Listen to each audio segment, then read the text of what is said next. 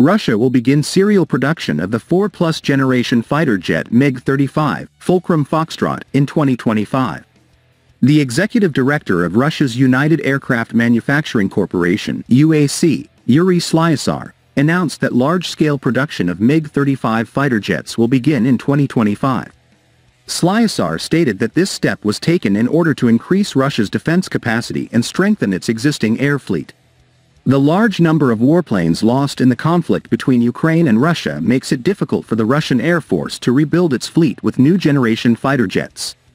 In this regard, accelerating the production of the MiG-35 stands out as an important part of this strategy. Russia is preparing to add advanced technology fighter jets such as the Su-57 Felon and Su-75 Checkmate to its air force, in addition to the MiG-35. However, due to urgent needs, the serial production of the MiG-35 is a priority. The aircraft is expected to be equipped with the latest weapon systems and radar technologies thanks to the open architecture application. According to Russian defense analysts, the MiG-35, equipped with the AESA Zhuk-AM radar, can detect enemy aircraft from a range of 220 kilometers according to their radar cross-section.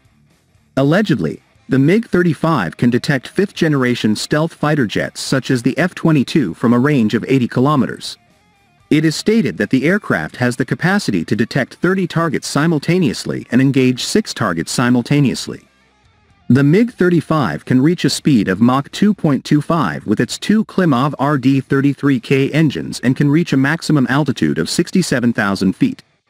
It is stated that one of the main tasks of the aircraft equipped with an electronic warfare pod is to destroy enemy air defense systems.